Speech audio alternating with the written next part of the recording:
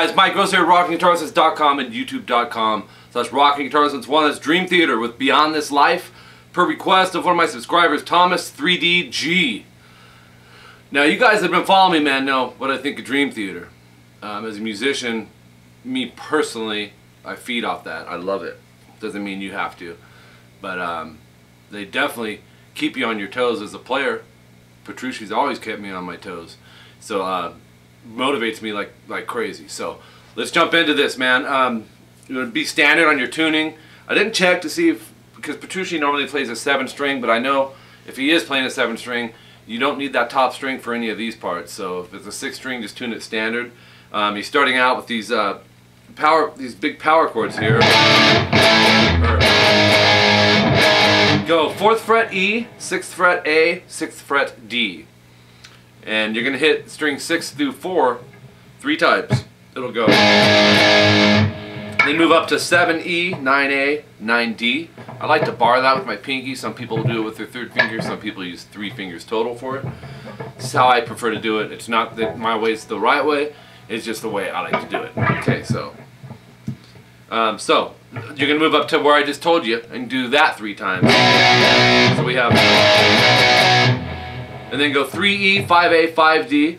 You're going to hit those 3 strings twice. And then move it a half step flat to 2E, 4A, 4D. If you have to subgroup these power chords, just go. Because what you want is to not stop the attack that's going on here, the beat, the rhythm. There's 16th notes, so 1E and a 2E, but he's doing them in weird accents of 3, 3, 2, 2. But in essence, it's just. Okay? So, what you just played was this. Right? Do that 3 times total. I like to, when I figure out something or when I impart it to a student, I try to do what's called subgrouping and have you practice it in little pieces, and then you build off that phrase. Okay? It's like learning a language, learning the words and growing with it, rather than just try to tackle a whole paragraph, tackle a few words at a time and a few more, make a sentence. You know what I mean? You picking up on what I'm putting down? Alright, so we have 3 of those, right?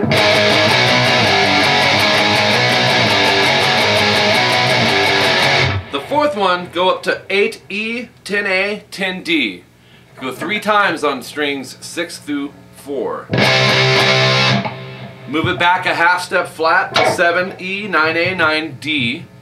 3 times. And then go back another half step to 6E, 6E, 8A, 8D. Go 2 times. Move that back a half step to 5E, 7A, 7D, and do that 2 times. Now, what I mean by, building it like a sentence, and building this sentence and then turning it into a paragraph, before you know it, you have the chapter, and the chapter is like the song, per se. So, subgroup these, if you have to, into just this part. I want you to get used to the beats. 3, 3, 2, 2. Okay, that is 1 time. Let's call that a sentence. You're going to repeat yourself 2 more times on that sentence. So the whole progression there is.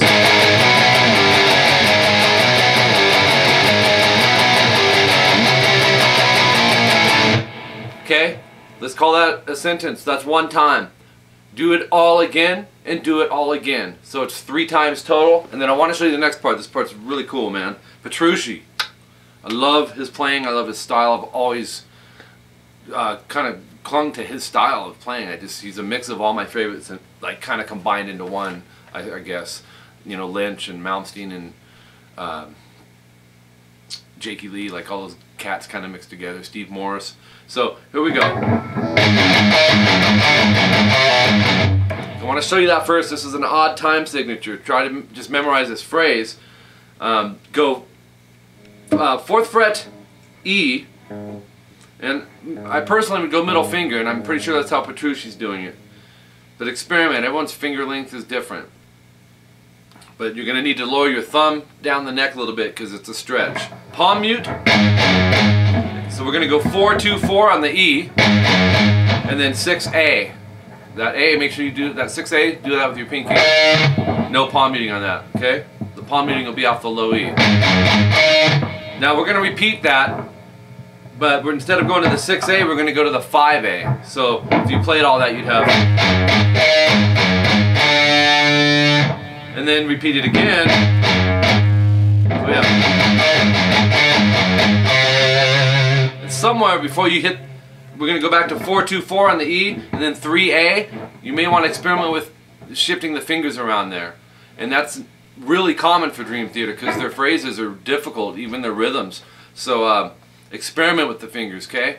I'm not one of those teachers that like to say you have to do it with, you know, people's finger sizes are different, man. So experiment with it and try to find the common sense method that works best for you.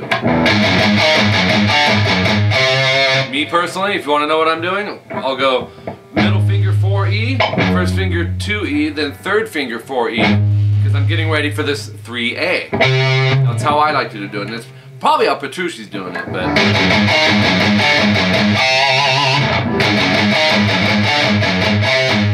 and then 4E, 2E, palm mute those. So.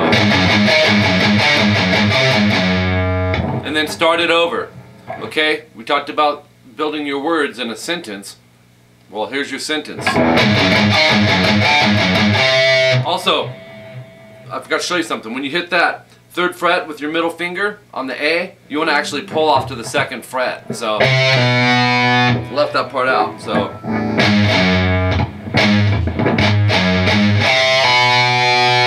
then you go 4E, 2E, palm muted. There's a few words you can just go over and over.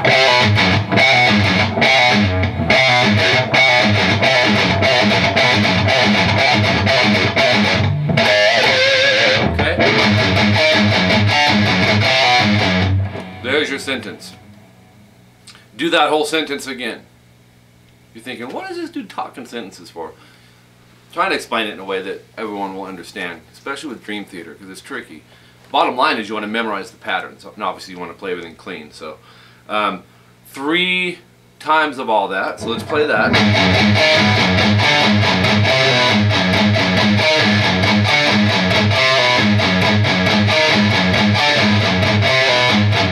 There's 3 times.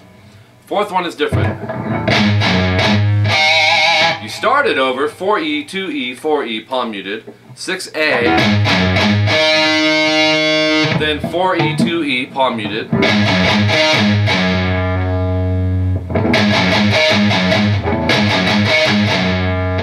back to 4E, and then we have a change.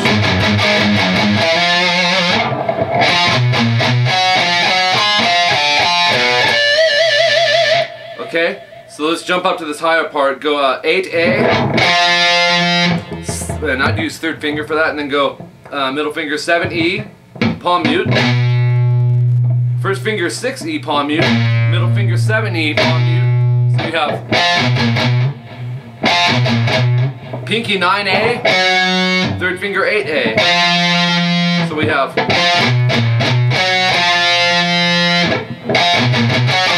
then go back to 9A with your pinky. So we have, oops. Okay, first finger 6D. Going into a diminished run here. Go pinky 8A. First finger 5A. Pinky 8A. 3rd finger 7E, or middle finger. And then we need fret 6 on the E with middle finger, whatever finger you are set up for there. Love this part of this riff from theater. So we have